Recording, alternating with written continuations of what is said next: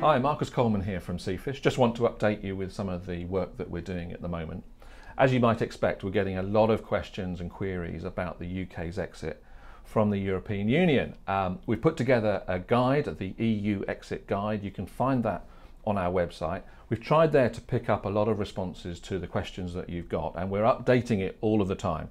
So in the event of a deal, or indeed in the event of a no deal, or a delay, we have got all the answers for you in terms of what it could mean to your businesses and what you need to be doing in each scenario. So do check that out.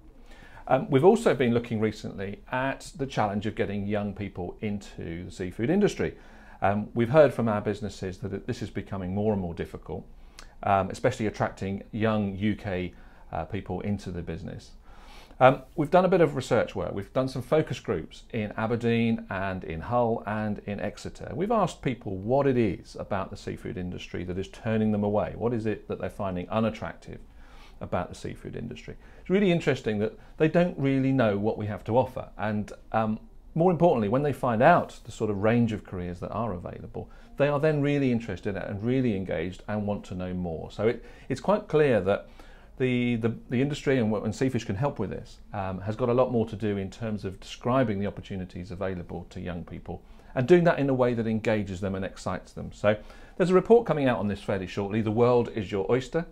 So look out for that, and it'll be available on our website too.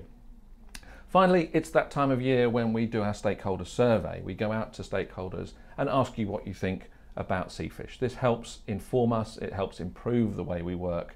So please, if you get a call from one of our researchers or you get an invitation online to undertake the survey, do take a few minutes. It really does help us, and I'll be really grateful for your time.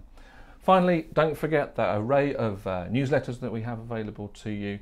You can click on those on our website, and that keeps you right up to date, as I said, with EU exit things, but a whole range of other topics too. Training, etc., regulations, it's all there for you. So please do click away, and I'll be back next month with more from Seafish.